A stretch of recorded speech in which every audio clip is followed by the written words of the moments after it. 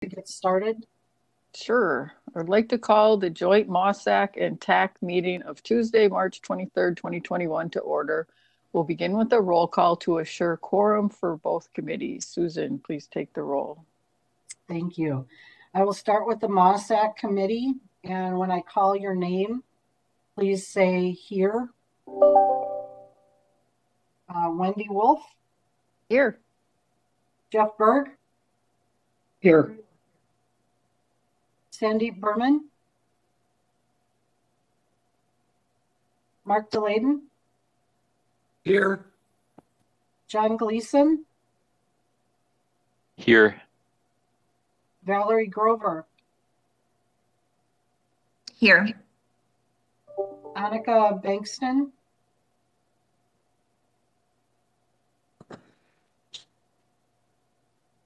Mike Wang.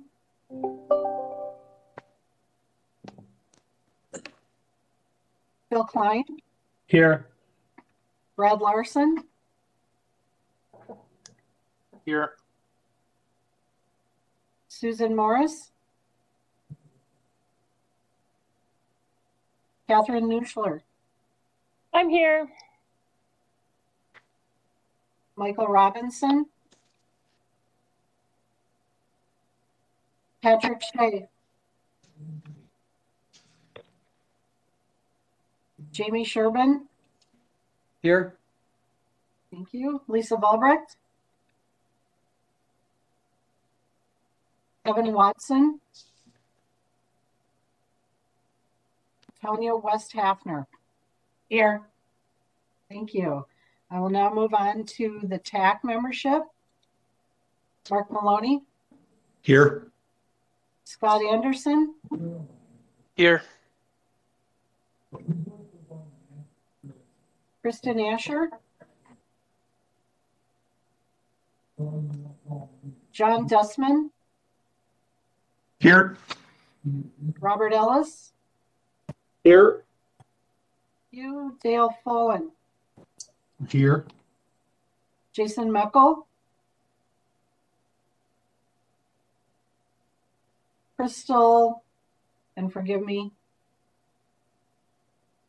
I don't know how to pronounce your last name. Crystal Ing. Here. Matt Som. Yes, I'm here. Jim Stark. Here. Jamie Wallerstedt. Bruce Westby. Jim Westerman. Ray Wollo. Here. Thank you. We had a couple people come in while you were taking the roll. Okay, I'll scroll back up. So, Sandeep, did you join? Annika? Here. Mike Wang? I'm here. Thank you. Susan Morris? Mike Robinson? Patrick Shea? Lisa Volbrecht? Kevin Watson? Okay, I'll go back through the TAC membership one last time. Kristen Asher? I'm here. Jason Meckel? Jamie Wallerstedt? Bruce Westby? Jim Westerman. Okay, thank you, everyone. I didn't mark those down. Do we have a quorum in both? Because we're not voting for anything, a quorum may not be necessary. I just wanted to know. Yeah, is that correct, Lisa?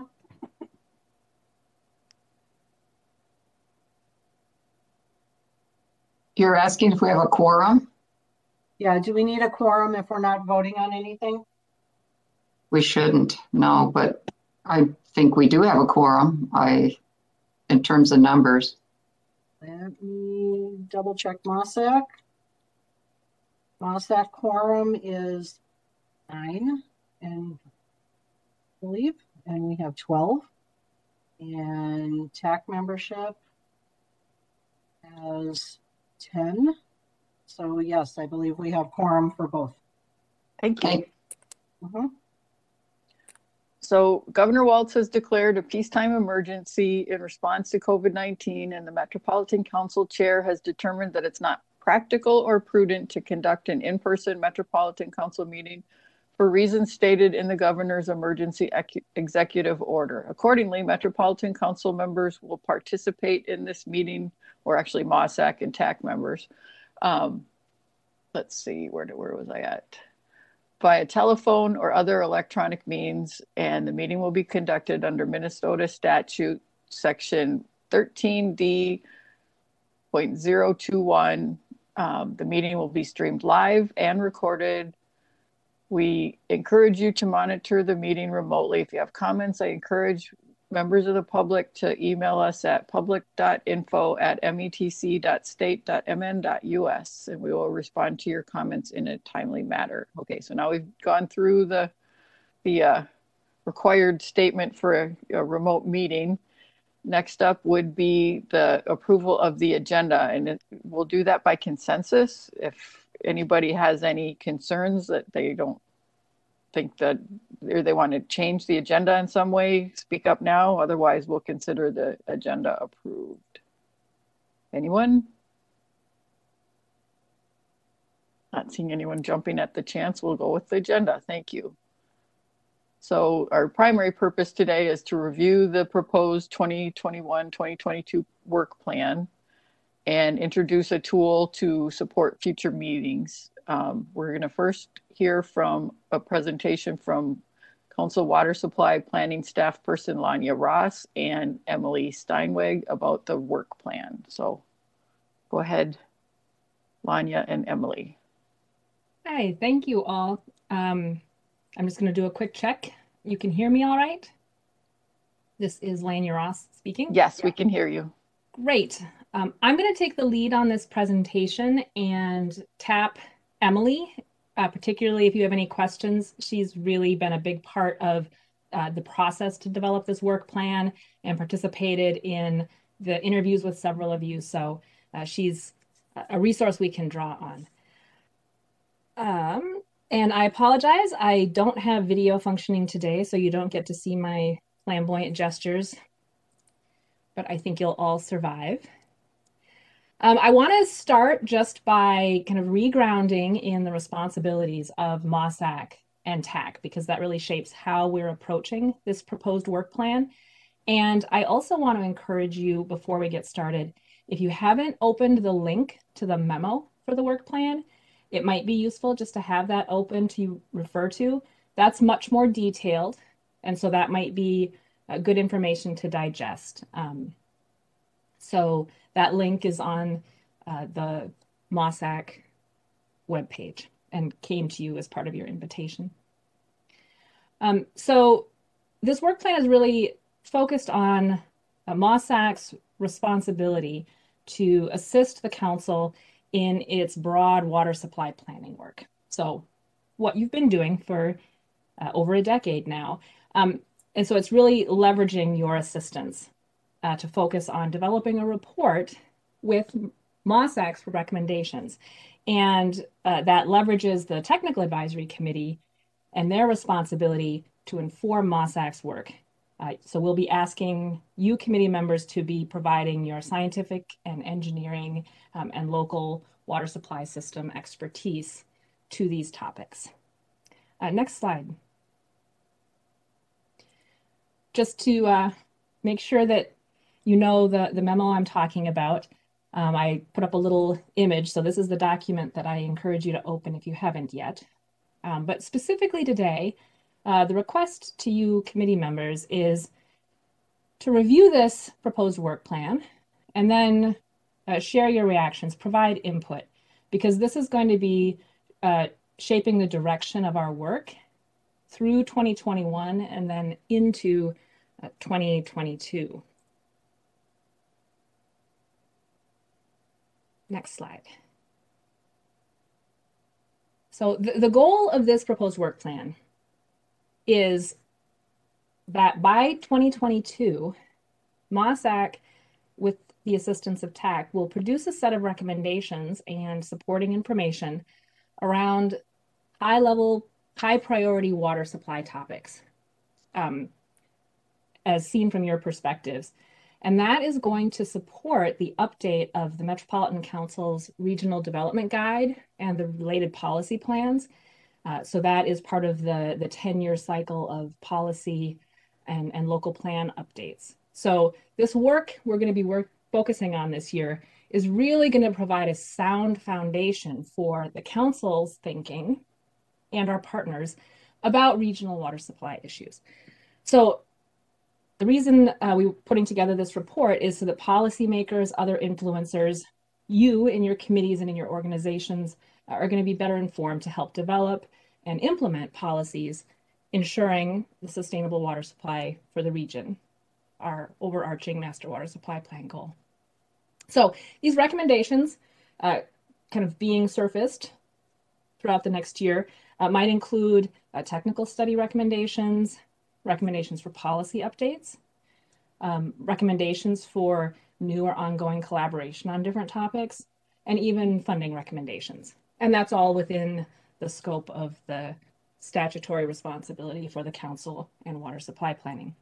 If you want a sense of specifically what that might look like or what your recommendations can lead to, if you haven't yet looked at the details in the Metropolitan Council's recent 2020 report to the legislature, I encourage you to do that. We summarized all the work that's been done in the water supply area from 2005 to 2020, and that has been directly out of conversations with MOSAC over that time period and with TAC. So those are the kinds of projects, the type of work that comes out of these recommendations, as well as informing these policy plan updates. Next slide. So I just wanted to remind you too what the process was to develop this proposed work plan. You've seen a version of this graphic at the last meeting we had, but this was really drafted, Emily Steinweg, Ali El-Hassan, me, with Wendy, Mark, Lisa Thompson, Sam Paskey, and several of you. So we started by building on the work that had already been done in past years. Master Water Supply Plan, priorities we heard in previous meetings, conversations we've had with sub-regional work groups, and said, here's the different ideas that have been identified. And then over the past year, we set up some interviews with several of you to say, of this information that people are interested in, what do you see as a priority? So we had conversations about what some of the priority water supply issues are for you. So we met with MOSAC members, digested and analyzed the data, then went and had conversations with several TAC members, again, compiled all that information together with MOSAC, had conversations with both Wendy, Mark, and Met Council staff, and that is what is seeding this proposed work plan. So we're sort of in the dotted black line area here, and that is committee meetings to address those priorities and produce some recommendations for shared priorities and interests. Next slide. So this table is just a summary of the more detailed information in the work plan memo, but I just wanted to give you a high-level sense of what we're proposing. Kicking off this work today, making any tweaks that we need to, but we propose then to spend the bulk of the rest of 2021 digging into topics and recommendations in these 4 general areas. Talking about contamination, water quality in April and May. Looking at the intersection of land use and water supply, source water protection is an example, in June and July. Then tackling groundwater and surface water interaction, and there's some technical information and water cycle scenarios that might come into conversation there. That would be August and September. And then discussing some infrastructure challenges, and that would be in October and November. We don't want this work it's not just going to be your responsibility and housed in these committees, but we know that there is some broader perspectives we need to connect into this. So the sub-regional water supply work groups will be engaged in different ways. We are proposing a sort of forum of all the sub-regional work groups in December to bring together MOSAC, TAC, those sub-regional work groups, and have a conversation about these draft recommendations, check in, see where shared priorities are. And the goal is to have MOSAC approval of this report January 18th in 2022. And that report then is going to go to the Metropolitan Council and to the legislature. So that's the statutorily defined audiences for this report. But it's going to be of a broad interest, I think, to more entities than just that. And that's where moving into 2022, we'll check in and add more detail to that part of this work plan, but there will be a component of outreach and engagement around the recommendations in this report. Next slide. I just wanted to provide an outline of, at these meetings in these topic areas, what we're hoping to leave with. And this would be the goal of creating some draft policy recommendations where we have some conversation and clarify the problem or the need in that area. Work on a shared policy statement along the lines of MOSAC recommends that the Metropolitan Council or the legislature or fellow committee member organizations, et cetera, do something to achieve a specific goal. So that's the rough format we're going to be building. And to identify some specific solutions or tactics. So it may be that there's a research or an education project that would add a lot of value. Maybe there's a recommendation for a changing planning or regulatory requirements or expectations. There may be a technology or process change that makes sense to promote, or financial support. A new or expanded grant program, for example, might be a recommendation.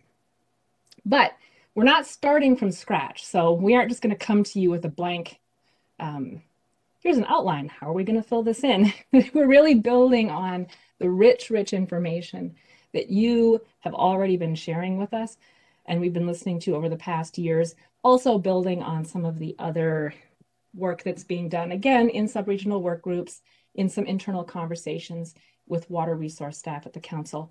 So next slide. The wording here is hard to read, but this is included in the technical memo. So you can see some of the comments that we've heard from different committee members that provide examples of how we might describe some of the problems, what opportunities we see, and what are some specific solutions that we can consider. So we'll be mining this information to bring to the committees some drafts to consider for conversation at those TAC meetings in 2021. I threw a lot of information at you. My goal was to kind of provide an overview of our process, the general timeline and topic areas.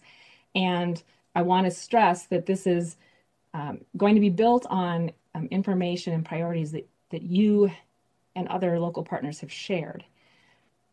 But that's a lot. So I'm going to stop and I want to open this up for your reactions, your questions, your suggestions, any concerns, or aha, that really works for me. So Susan, I know will help watch the chat, and Wendy as well. Yes, thank you very much. At this time, anybody that has questions, feel free to raise your hand. We'll call on you in the order that you raised your hand. And our first question is from Committee Member Larson. Yeah, thank you. So could you go into a little more detail if there's things that we have questions about or items that we're interested in? Are those to be brought up at the next couple of meetings to be discussed about possibly adding to the work plan? or how does the work plan get amended? Could you go into more detail about that? Good. My mute just hit, right? No, that's a good question. If you have some specific suggestions now is the time for us to make some shifts. So I would encourage you to share your thoughts with the group. Yeah, so can I go ahead and jump in, Lanya? Please, yep. So I'm the city administrator for the city of Savage, and we partner with the city of Burnsville to get our drinking water, and we do that to protect some unique, sensitive natural areas here in the city of Savage. We have a boiling spring and we have the Savage Fen. So that's why we're partnering with the city of Burnsville. We get our water from the Kramer Quarry, and that quarry is bordered by 2 landfills, one that's lined, one that's not lined. And there was a report that came out last week, it was in the paper this weekend, stating that the unlined landfill, that's the freeway landfill, was leaking PFAS, or the forever chemical, as they like to call it in the article. I was wondering if that is something that could be looked at within the MOSAC work plan. Thank you for raising that. Yes, I think that is exactly the kind of or it's an example of the kind of topic that this work plan was based on. And as I'm looking at the work plan, the 2 places that I see that fitting would be helping to shape our conversation and our approach to the water quality and contamination challenge. As we talked with committee members and staff, the topic of water quality and contamination can be interpreted as, what are some specific things we think we need to have an approach to? PFAS or chloride, nitrates. Another way of thinking about it was, we know that there's going to be unexpected contamination appearing. Can we do some work and make some recommendations to clarify what our roles should be, or how we might approach coming together to scope a response to contamination, regardless of what it is? What partnerships would be helpful?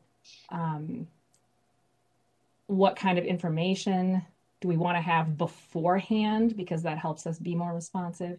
So the way that you described this, to me, makes a really nice case study of, here's a challenge. What were some tools that we had in place that helped us respond well, are helping us respond well to this challenge? What are things that we're struggling with and we wish we had for a challenge like this? And then does that help clarify maybe some recommendations we can make to the council, to the legislature, to others, to reduce those challenges or to increase the helpful tools? So that might be one way we could approach that. So that was just me and my response. Well, yeah, I was wondering if maybe we're just really learning about this week. We're only on Tuesday. We read about this over the weekend. I think what you said is just fine. I wonder if maybe Burnsville and Savage get together and kind of discuss things. And we might reach out to you for further advice, but it's something that is affecting other communities, not just Burnsville and Savage. There's other landfills around here that have PFAS that are leaching out. And so one of the things that we understand is, obviously this is a municipal water source and it's next to landfills. So we're testing for dozens, if not hundreds, of different constituents that may potentially get into the water source. So we're testing for those. But as I understand it, PFAS was not one of those. So just adding that to the regimen of testing may be beneficial. But I would like to talk to them and get back to you. Yes, thank you. And I will follow up as well. Thank you. Thank you very much. Next up is Committee Member Nuschler, and then Chair Maloney. Hey, Lanya, I was actually wondering if you could put back up the slide that kind of has the policy, like the framing of the policy recommendation kind of thing. Okay, that was slide 6. So this one? Yeah, okay. Yes. That's just helpful to me in terms of seeing sort of like what the framing is going to be for this. And I just was gonna add 2 things sort of following up on the comment that just happened. If people are interested in water quality for PFAS, the PCA just released what we call a PFAS blueprint, and what we were trying to do was to give a description of the challenge of PFAS sort of in the context of the world of PFAS. And so there's a lot in there, and they're in different ways. There's sort of 10 different issue areas that are covered. And I put the link in the chat if people are interested in that. And we are also, just so folks know, the Pollution Control Agency, we are starting to work on revising what we call our Class 1 water quality standards, which is our water quality standards for waters that are sources of drinking water. And we're also thinking about how do we make sure we're covering, surface waters that are impacting groundwater. And so those are some policy things that are on our minds, are what's contained in that PFAS blueprint, and also how to do those water quality standards. And those are things that if anyone is interested in us bringing some information onto the committee in the future to help, whether there's recommendations maybe to us in this framework or something, I would be happy to bring some of that. And I see there's a question about the PFAS in landfills report. I will find that and I will stick that in the chat too. Thank you for that response. And it's we can leave this slide up too as we think through the work plan. But I do think that the recommendations, and I'm hoping out of the committee conversations, there may be some specific recommendations for the council, again, the legislature, but if there are suggestions and opportunities to share ideas, that's always been a strength of these committees, sharing ideas amongst each other. That's always something will also add value to this effort. Yeah, this is Susan. I just wanted to acknowledge that in addition to the link Committee Member Nuschler posted, there's also the full website link in our chat. We'll make sure we pull that into the minutes from today. So I just wanted to confirm that. And Chair Maloney, did you have a comment? I did not. Okay, thank you. Ali, Staff Member Ali Al-Hassan, you're up next. Just Lania, in the same presentation, if you can go to the schedule, and I guess this is in response to the question from Savage. Okay, that would be slide 5.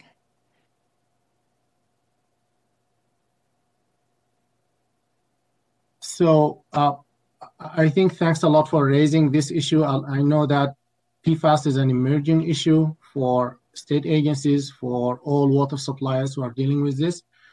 One of the first topics that will be addressed is contamination and water quality. So I think in that meeting, which is going to be 2 meetings, actually TAC and MOSAC, these issues could be discussed in more details.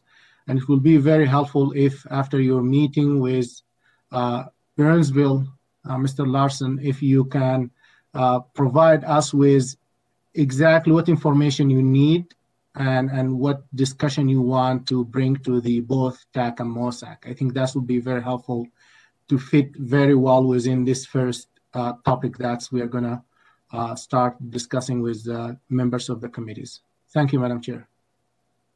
Thank you, Ali.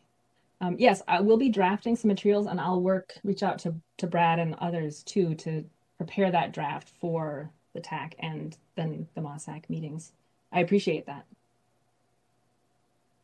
Yeah, so we have a number of links in the chat. We will be sure to pull those into the notes for today as well.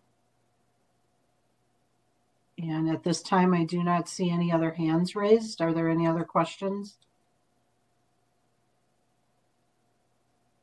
We have a little bit of time, and I know some of you are, well, I'm sorry. I know all of you are incredibly busy and may not have had time to really delve into this work plan. So I'm actually going to sit here and stall a little bit just to give everybody a chance to flip through that document.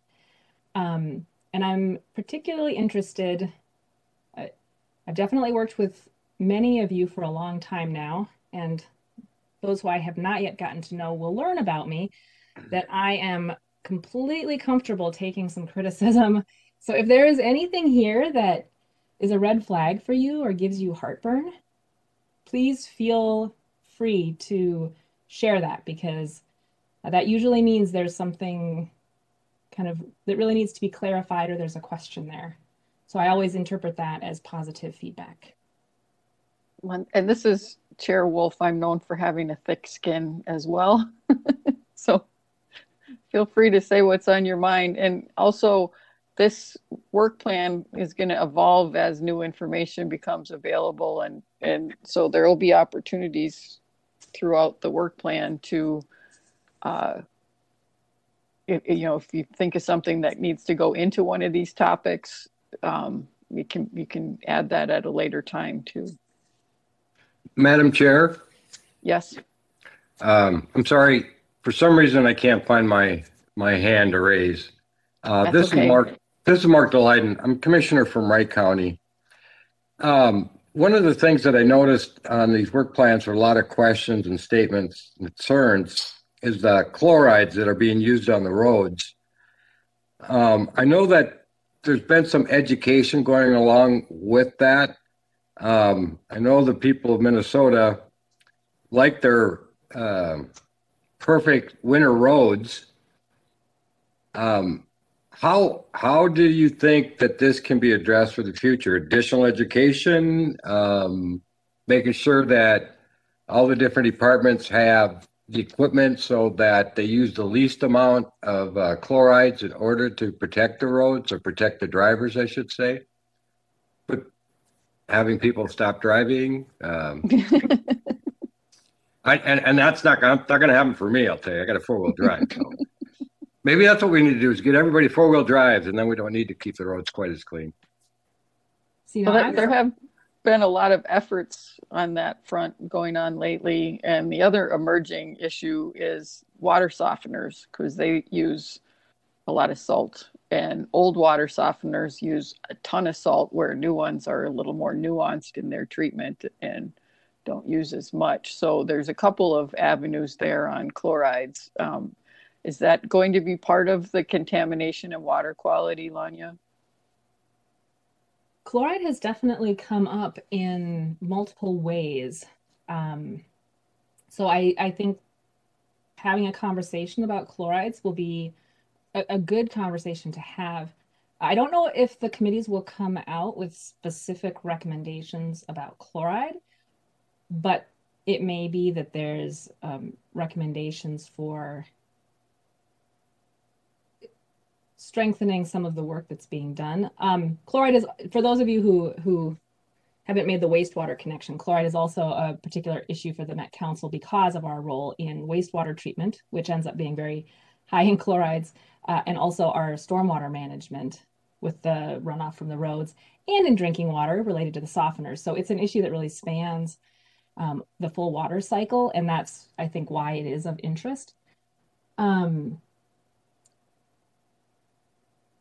So I'm jotting notes here to think about how we might create some good committee discussion around this topic that provides us information about how we want to think and approach chloride, but also that might help us think about how we want to approach managing across the water cycle as well. So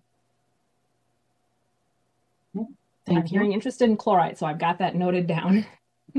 Thank you. Thank you, Lanya. At this time, Committee Member Anderson has his hand raised. Thank you. I just had a quick question, Lonnie. Could you talk about, and if I missed it, I apologize, but we just recently met the West Metro Water Supply Group and had some discussions about wellhead planning. Does that fit into this, or how does that fit into this, especially with the land use intersection question and probably the contamination and water quality piece? Thank you for raising that question. For those of you who don't know, we are working on a pilot project with communities in the West Metro and the Department of Health to explore a multi-community approach to wellhead protection in parts of the metro where drinking water supply management areas from one community overlap with another community. So how can we coordinate better and have more consistent understanding of vulnerability? And I think given the importance of source water protection and given the interest in collaboration with the council's land use advisory committee and source water protection, that was identified as a shared interest there. And given the great work that's being done in the West Metro, I definitely see exploring new approaches to source water protection being part of the discussion. I think it probably fits best in this current structure in the intersection of land use and water supply. But I think that could be a very fruitful conversation to have in a region-wide committee like MOSAC and TAC.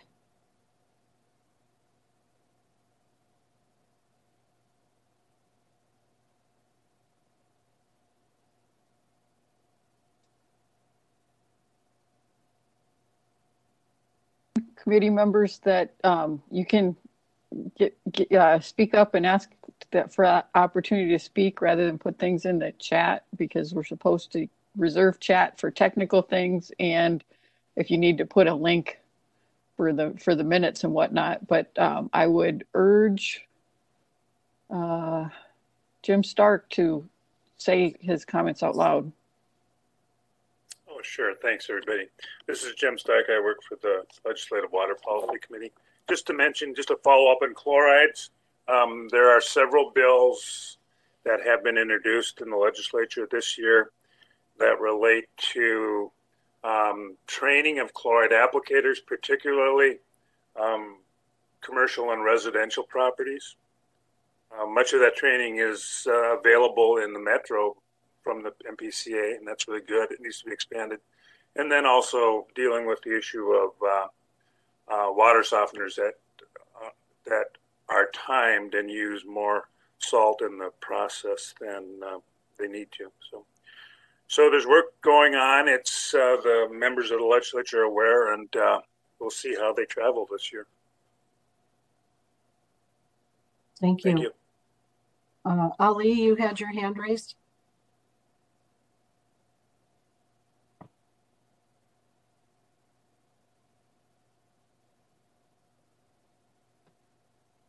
And you have lowered it. Did you have a comment or are you good?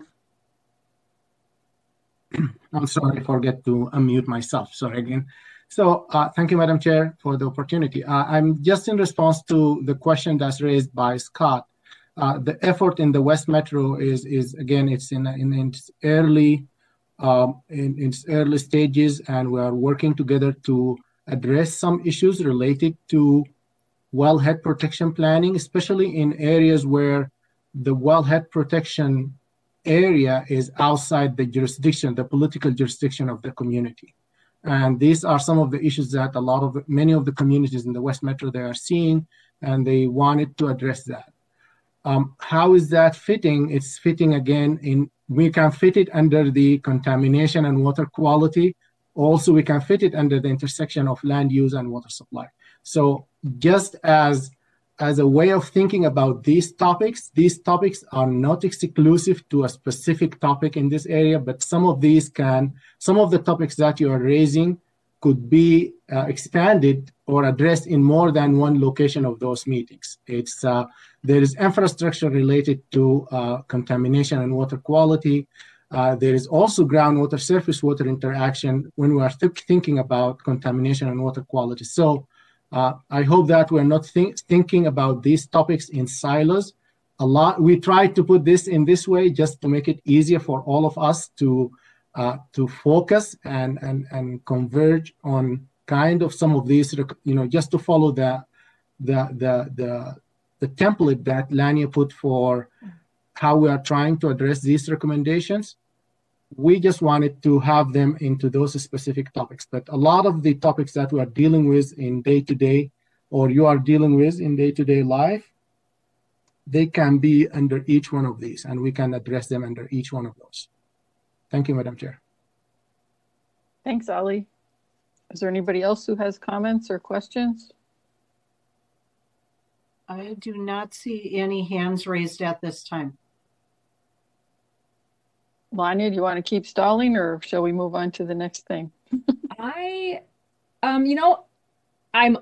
want to stall just a little bit because I do want to have a quick check-in with these committees, right? MOSAC and TAC are advisory committees to the council.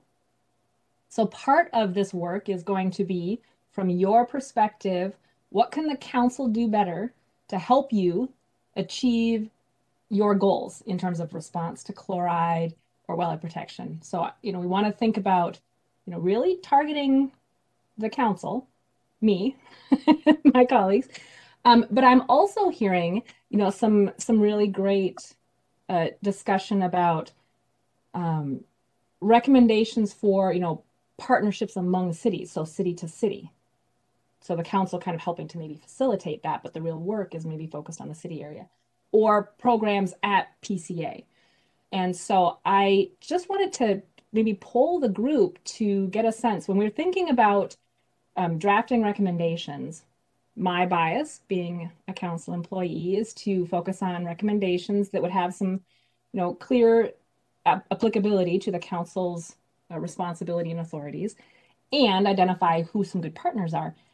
But if you would like us to broaden that and provide space for recommendations to other committee organizations,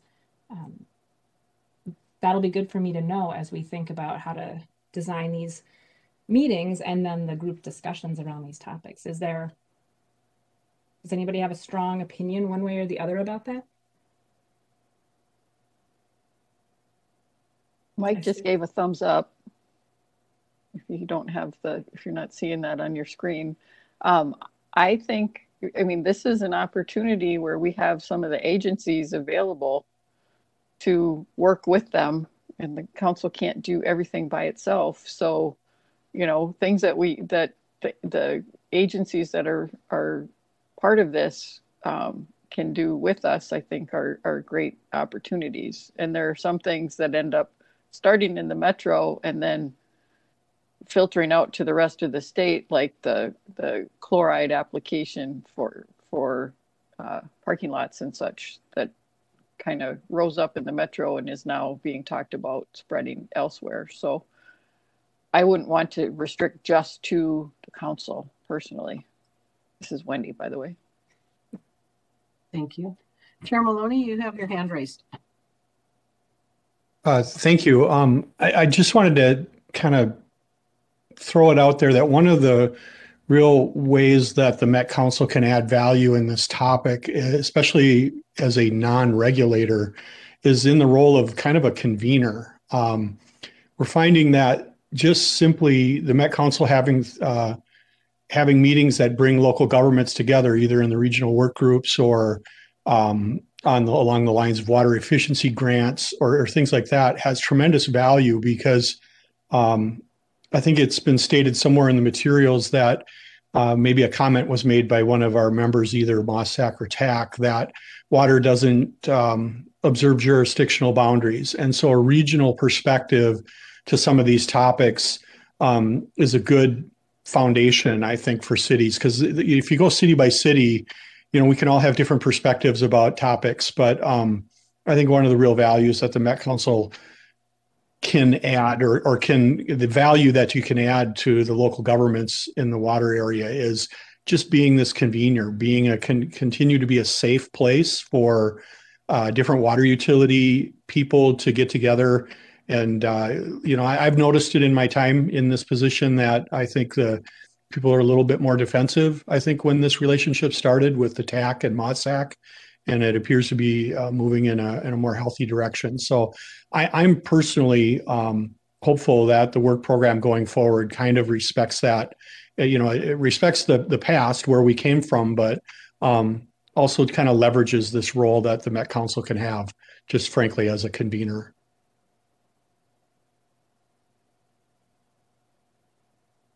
Committee Member Wang, you have your hand up. Yes, thank you. Thank you, Madam Chair. So again, you guys can hear me, right? Yes. Yes. Okay. So I agree with what was stated before, and I think that the real key piece here is that, in many cases, having communications or having coordination with other groups may have greater beneficial impacts. So, for example, like the chloride, challenge, right? We talk about that as an issue for water supply, but the root cause doesn't start with water supply. It starts with other things. It starts with road maintenance. It starts with maybe like homeowners having challenges with their water, or maybe starts with people wanting to do gardening or things like that. So having those connections to other working groups that may have some influence or impact in those issues can help us, and it's a two-way street. So I believe that involvement and coordination with those other groups can have a much more powerful impact across all the work that we do together.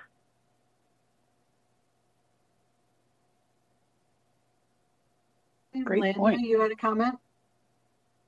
Yes, you sparked a thought that I want to bounce off the group. This proposed meeting schedule and topics is focused specifically on your committee's meetings. But in the past, we have had joint meetings with the Land Use Advisory Group, or if not a meeting, we've taken water supply information that's been presented to MOSAC and shared it with LUAC and had this similar conversation. I've talked with some of the other advisory committee staff here at the council about opportunities for sharing information with transportation, or we have different groups. There may be some opportunities for some shared topic exploration, and would there be appetite in this committee or you committee members in just being made aware of or attending presentations in other committees to hear what that reaction and their perspectives are? Because we can add that to this work plan as ad hoc informational meetings as appropriate. Did that make sense? So I do not see any hands raised at this time. But Mike put a comment in the chat. Perhaps you could put your comment into words, Mike? Sure. So let me just hop on video here. So I think that the thought was that as I was kind of thinking through the things that originate challenges and that may have other groups associated with them. For example, like agriculture is nitrates and ammonium are used for as fertilizer and things like that. Where does that go? It goes into our water supply, but we don't control what happens on the agricultural side. We have to deal with it. But having discussions over what strategies are in terms of things to help benefit our agricultural community, but at the same token also help our water supply too. Likewise, we look at lakes and rivers and watershed areas where we have, for example, problems with milfoil. So people get rid of milfoil, but they need to use other chemicals or things that enter, again, the water supply to get rid of these things, or invasive species of animals, right? Like carp, for example. And transportation is another one that we just talked about, is one of the most obvious ones. But I think that some of the challenges we deal with having a good water supply are things that are part of this much larger picture. So trying to fix the problem by just saying we're just going to find more sources of water isn't necessarily a good long-term strategy in and of itself. We have to plant the seeds to say, how do we, as a larger community, looking across these different sectors, the sectors that we artificially create as humans, right? Say, how do we make sure that we're doing the right things to have a good water supply, to have roads that are safe, to have lakes that are free of pesticides or invasive species, and make sure that we're also farming efficiently and generating the crop yields that we're expecting, right? So how do we look across these different boundaries to make sure that the solutions that we're working on all work together, so a great solution for agriculture doesn't end up resulting in something that's bad for us or vice versa. And that's where I was kind of going with that in terms of just throwing out there some potential different areas where there may be overlap, because watershed or water supply very much overlap, for example, or agriculture and water supply overlap, right? Like my wife grew up in Slayton, Minnesota, and one of the challenges that you hear about in those communities, those rural communities, is that like, wow, there's like a lot of people got cancer this year, right? And then a lot of people kind of can attribute that to it's all the pesticides in the water and things like that. Well, it's like, that's kind of scary. You think about it, it's like, you spend a lifetime exposed to that water. What does that mean in terms of your healthcare costs, in terms of your quality of life, your life expectancy? That's a lot of questions that become raised by that could we be better making better decisions about what we're doing while also benefiting our communities? Thank you for that. So I'm sorry? No, thank you. As we think about this Metropolitan Development Guide and the broader council policy and planning, I mean, the way that you laid out those connections, I think really fits in with that sort of bigger picture framework. I mean, you think if we think about it from the perspective of, if we have a good water supply policy that also helps reduce healthcare costs and reduce like incidence of cancer, wow, that's a huge win for everybody, right? Especially we can make sure that it's not costly, it's not impacting the economics of what we do. Wow, that would be a huge win, right? Or if we had something that impacts the ability to, helping our lake shores be, cleaner, right? That's a great win for all of us. Yeah. So how can we? I think it's us thinking outside of our normal box. So, Madam Chair, if I could. Yes. This is Susan, the recording secretary. I just want to remind all of our committee members that the chat because we are recording this live stream and we're live streaming, the chat should be reserved for those who have technical difficulties. So if you do have comments, please raise your hand. We will call on you rather than posting it in the chat, because those who are watching the live stream may or may not be able to see the chat. And this is Wendy again. If you either can't raise your hand because you're on the phone, or it doesn't get acknowledged and there's some silence, feel free to just pipe in and ask for recognition. We can be pretty informal. Yes. So anybody else have comments or questions? At this time, I do not see any other hands raised.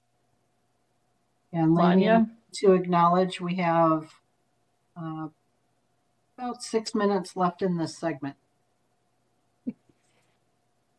Thank you all for letting me egg you on.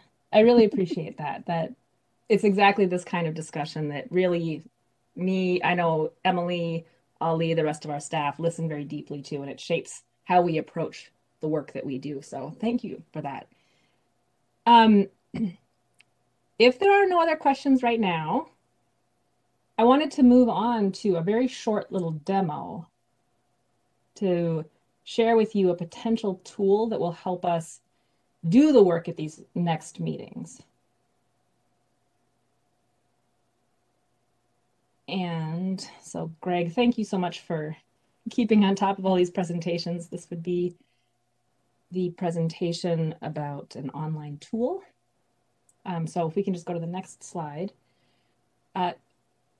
One tool that we have started to use in environmental services, and we're working on trying to expand for use throughout the rest of the council, is called Mural. Because I know in this remote environment that one of the things I miss the most is a whiteboard. And I know at least some of you might be in the same boat. But we had gone to so much trouble to really change how we ran our committee meetings so that they were more interactive and small group discussion and sort of co-creative, right? We were sharing ideas. And that gets to be a little more challenging sometimes with these online meetings. So I wanted to share this potential tool with you and propose that we may use it at future meetings. And the slide is just what this website would look like. And I created a tutorial. And I have a link that I am going to send out after the meeting. We'll include it in the notes so that you can explore this yourself. But I'm going to actually share my screen and show you what this looks like live. And then when I send the link, you're going to be able to go in and muck around in it, just to push buttons, add things, delete things. There's no right or wrong answers. It's just purely experimental, but just to see if this might work for us. So I'm going to do my best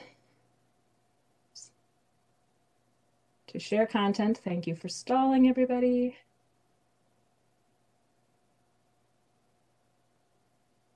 All right, quick question. Do you guys all see a big, creepy looking black screen with a pink box that says enter as visitor? I see Wendy's nodding. Yes. So when I send this link to you for Mural, this should be what comes up. And so you can enter as just a anonymized animal or include your name and your email if you'd like. So it'll give you a little bit of prompting, tips, explore or not as you choose. But the document that I created, adjust your zoom. Yeah. If you click on the board and drag it, you can move it around. If you have a roller ball on your mouse and you roll in and out, you can zoom and roll out. One of the things that I find the most useful is opening up the outline icon. So along the top, there are some different interaction options, including this outline. It should open with the outline for you. So I did create this outline with some instructions so you can explore the board.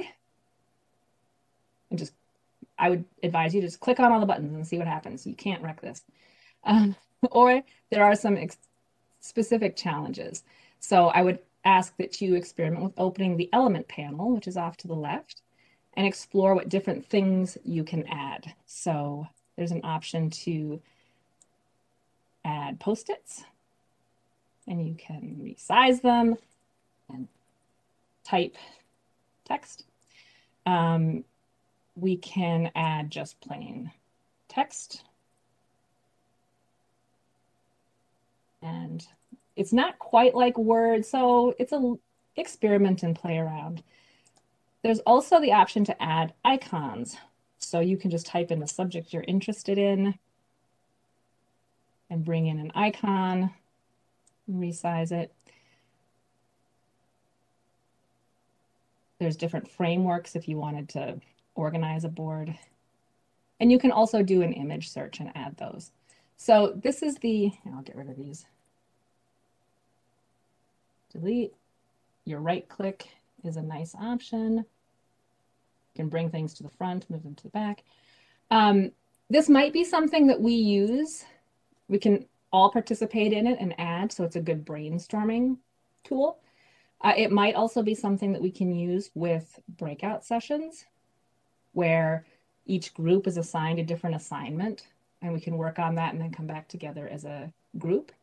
So I wanted to just share options like this as a potential tool that we could leverage and get your reactions for whether you think something like this you think could be of value, or also if given your internet connection or the way that you're interacting at these meetings, if this would just be something you would not be able to do. So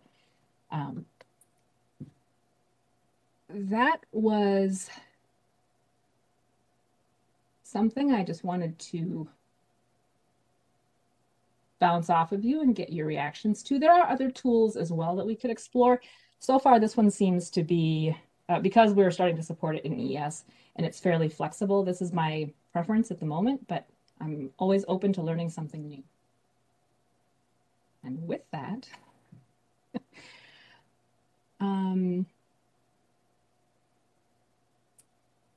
So has anybody here used Mural besides Lanya?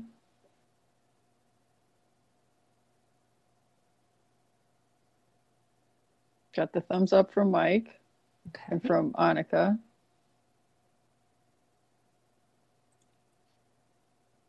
Anybody have comments or questions from what you've seen so far? Madam Chair, this is Susan. Mm-hmm. So as Lanya had mentioned, we have used this within environmental services. One concern that I have is with the breakout sessions and the compatibility with the live streaming. Yeah. We would have to investigate that as an option. That's a good point. And I completely recognize, right? We want to be transparent. This is a public meeting. So if some of this technology doesn't work for that, that's fine. We'll get creative and find other ways. For those of you who have used Mural, has it worked, or has it been a struggle? Are there any lessons learned you'd be willing to share?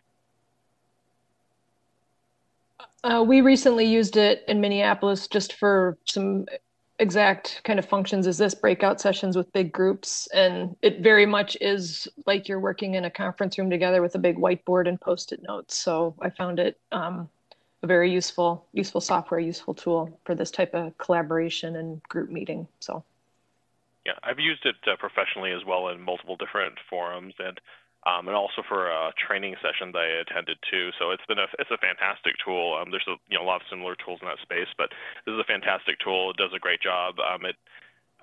Everyone who's used it seemed to picks it up really quickly. It's very seamless in terms of experience. So, as you know, something where they would say it's like a low friction kind of thing. You can just jump right in and use what you know and just start using it, and then contribute pretty immediately using the tools in a very simple manner. Just start organically, growing what you need to know as you start using it. So it's a great tool for collaboration and for sharing ideas and kind of simulating that whiteboard when people are in different places. Absolutely. Yes, Madam Chair, this is Susan again. I'd like to acknowledge that was Committee Member Bankston and Committee Member Wang. Thank you. Is there anybody else that has questions or comments? Madam Chair, Phil Klein. Go ahead, Phil. I guess with the whiteboard and everything, are we intending to just do virtual meetings from now on, or are we going to actually try to meet in person? That remains subject to the governor's order. So we don't know when the in-person meetings will be able to start again. This would be something to use until then, but yeah, eventually I would assume we will meet together in person again. Okay, no, that's fine. That's all I had. Anyone else?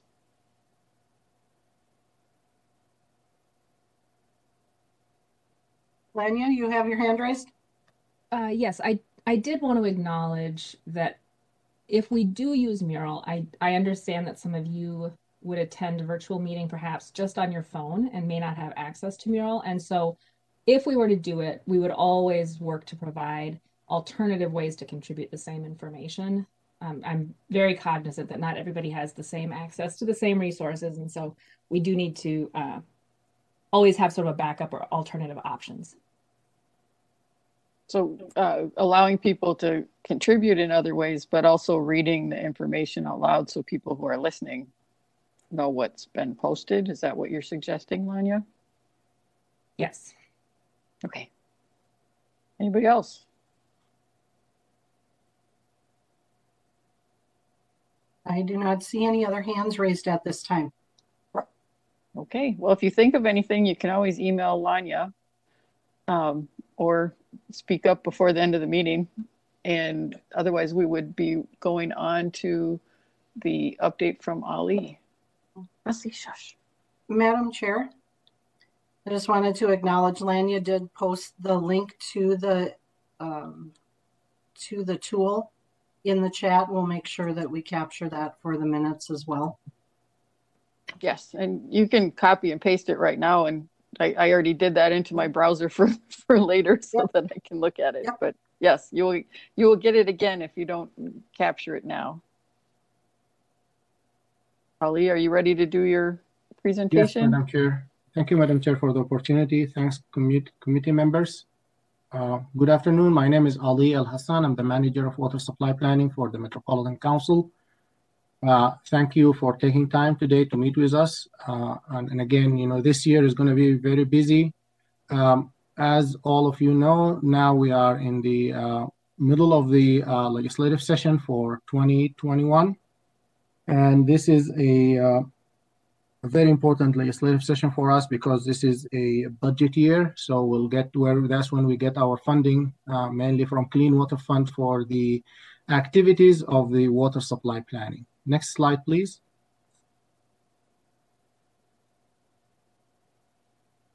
I just wanted to make sure that MOSAC members are aware of some change that happened last year, 2020. The governor office has introduced a new process to appoint MOSAC members. That's different than the past. And if you have been a member for MOSAC for many years, this is a new process. This is going through the Secretary of State's open appointments process.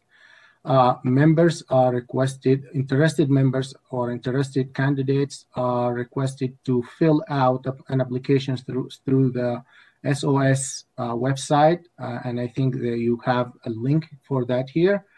That process is very easy, and I think one of the members, I think the first member that the process went through this process is Valerie Grover from Dakota County, and I think just my understanding from the process, it's a very easy application. It doesn't take a long time to apply through the SOS website. And then I will work with any members or any candidate who is interested in being reappointed or appointed to go through the process and provide what's needed from them to prepare so that they can apply. I'm not sure if Valerie, if you have any comments about the process, just to make sure that the rest of the members know about it. If you have any concerns or any comments about it, Ms. Grover? Hi, Ali. Yeah, I feel like this happened a while ago. But from what I remember the process, it was pretty simple. Just, you know, resume process. And then I actually got a phone call from the governor's office letting me know when it was accepted and when it would be posted official. So the application process itself is really easy. It doesn't require a lot of effort. So hopefully we will coach anyone whose time is you know, his terms or her terms ended and they are trying to reapply, or if there is new members who are trying to apply, we'll coach them through the process and we'll clearly communicate what's our requirements for the application. Right now, we're working to fill 6 positions that became vacant as a result of terms ended for some of the members. And we are going to have this process in the next couple of weeks, as I understand, talking to our government affairs staff. Any questions? Ali, just to clarify, I pulled up the website and searched for water supply, and it came up and it says no open positions right now. Are you saying that they're going to be open in the next couple of weeks? Madam Chair, that website, they didn't update it for a while now. They didn't include what's opening for us, but they communicated with us that we have 6 positions that their terms ended, and they wanted us to contact members ahead of time to make them aware of that. We started this process of contacting all the members, and as soon as the governor office put that on, you know, make sure that this is declared as open positions, the SOS will update the website and will have it as vacants for some of these positions. But as of now, I understand it's not updated. And can people apply before it says open, or do they have to wait until those They positions have are to wait posted? until it's open, Madam Chair. Thank And you. I will let the current members aware of that, and we'll make an announcement about the openings in all the council means of communication. Thank you. Are there other questions?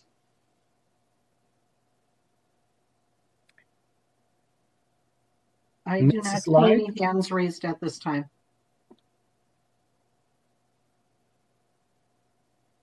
Next slide, please.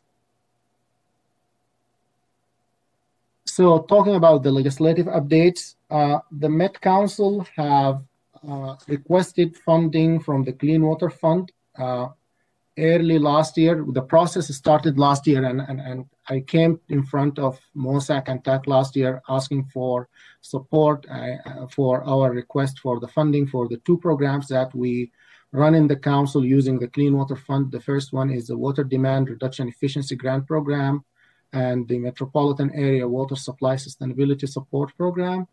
The funding from last year, the process was having some again, as we are going through the COVID and the responses from the state, the projection of funding available for Clean Water Fund, we have to adjust our request several times. Early on, we have to reduce our request because there was an anticipated shortage in the funding. Luckily, as the projection for February of this year became that the state will have a surplus, it became very clear that the Clean Water Fund will have a surplus also, and that's why we requested more funding for the Water Demand Reduction Efficiency Grant Program. The reason for that is last year or last biennium we received $750,000 for this program, and the requests from the communities were at 1.4 million. So we were only able to meet half of the request of last year from the communities. We tried to give all the communities who applied some part of, funding, but they didn't get the entire amount of funding that they requested. We have to portion the amount of funding based on what's available for us.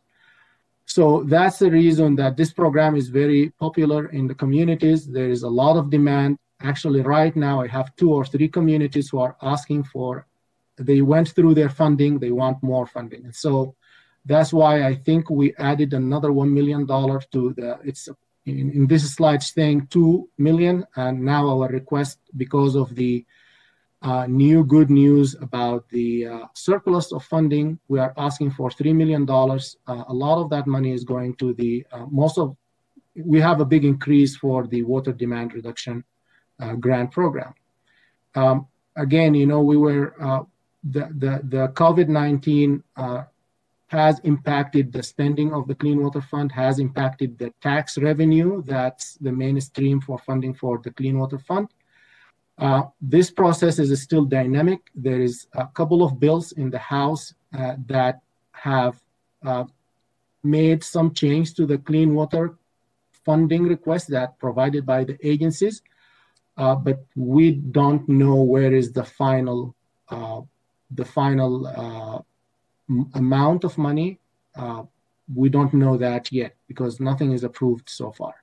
So with that, I would really hope that if we know anything and we need support from you, we count on you. You have provided us support, all the members of MOSAC and TAC in the past, and we are counting on you again if there is any thing that we will need to need your support to provide during this legislative session. With that, I can take any questions, Madam Chair. Are there any questions? At this time, Committee Member Wang has his hand raised. Go ahead, Mike. Yeah, thank you, Madam Chair. Quick question. Do we have any sense of what was requested from the last biennium since we're in the second half of the biennium? Or what may have been in the budget, I suppose? We're in the first half of Or this is the first half. biennium. Sorry, I always got them. Yeah, so because this year because last year we did all the budgeting, but this year there's no major funding requests coming through because this is the other year, right? No, it's not. It's the budget year this year. Madam Chair, if I can explain. Go ahead, Ali. This is the budget year, as Madam Chair mentioned. This is where we submit our request, but the process for that starts last year. The agencies put together all their requests, and it goes through a lot of refinement processes until it reaches the governor office in October of last year. And that's where they call it the governor funding at that time. When we put together the request from all the agencies, we rely on projection from Minnesota Management and Budget Office, where they gave us projection for tax revenues and all of the funding that will be available, and that's how we put our funding request together. At that time, when we did that last year, there was an anticipated shortage, and that's why we requested about $2 million, which was less about $750,000 from what we usually request for our funding. Now, because we know that there is more funding available based on the new projection of February of this year, the governor office revised their state budget, including the Clean Water Fund budget, and that's where we resubmitted our request with additional funding for the grant program, especially for us, the Met Council. Did this answer your question? Yeah, it does. Thank you very much. Lanya, you have a comment? Yeah, I just wanted to add, if anybody is interested, this is a plug for the most recent water supply report to the legislature. On page 18, there is a summary of the history of the council's Clean Water Fund appropriations from state fiscal year 2010 through state fiscal year 2021. So if you're at all interested in knowing how that's fluctuated over time, that's on page 18, and I can share the link. The link in the chat, that would be fantastic. Are there other questions, comments? Madam Chair, just a comment about the Clean Water Fund. The Clean Water Fund is the main source of funding for these two programs that serve all the communities in the metro area. As example of that project in West Metro, if we really need some technical support, that's the funding for that collaborative effort is going to come from the Clean Water Fund. Northwest Metro has done a study of evaluation of alternative water supplies recently, and the source of funding for those communities was the Clean Water Fund.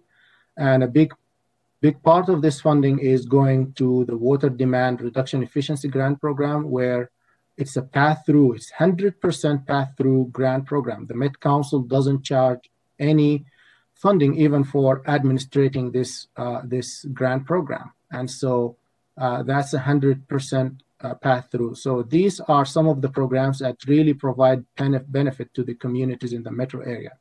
And we really rely on the support of the communities to get this funding and to keep it continuing until the end of the Clean Water Fund in 2034. Thank you, Madam Chair. Thank you, Ali. Yes, it's a huge benefit to the region because the Met Council doesn't have its own funding for water supply. We have to rely on the legislature to provide that money, or else we can't help the region on water supply issues because our tax levies and funding are all very siloed in different areas, and we don't have a funding source for water supply besides the legislature. Anybody else have any questions or comments? Madam Chair, this is Yes. Susan. Just wanted to let everyone know that Lanya has posted the link to the report on the 2005 to 2020 water supply planning activities. That is in the chat, and we will make sure we pull it into the notes for today. Thank you.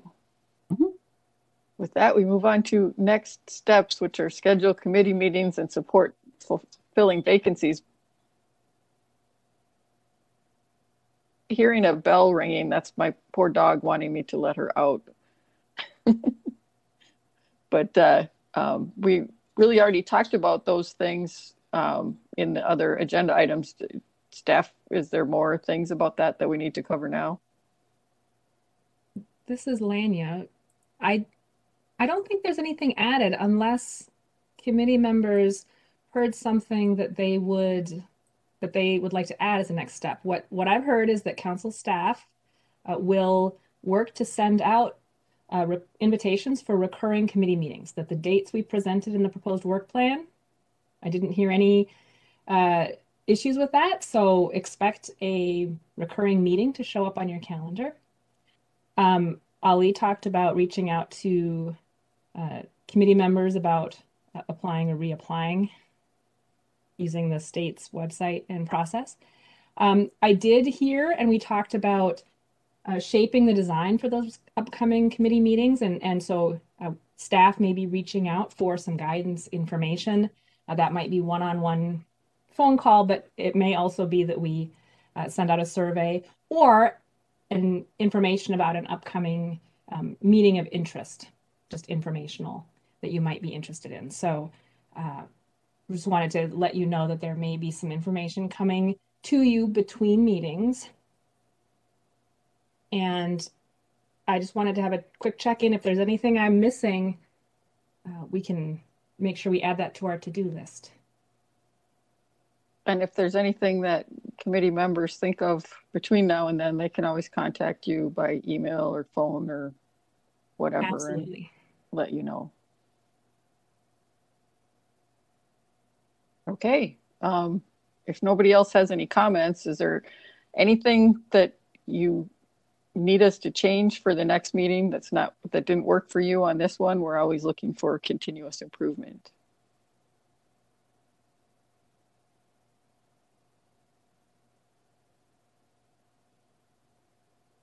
I do not see any hands raised at this time. Okay, then I will assume that everybody is content for the moment. Lanya, did you have anything else before we adjourn? Other than to say thank you all for your thoughtful response to the work plan. And I heard a lot of enthusiasm, and I'm really looking forward to a busy but very fruitful year. Thank you all. Yes, thank you, everybody. You get an extra 7 minutes for your day now because we were efficient. Thank you all for your participation, and don't hesitate to email Lanya or Emily if you think of things between now and then. Thanks. With no further business to come before us, the meeting is adjourned.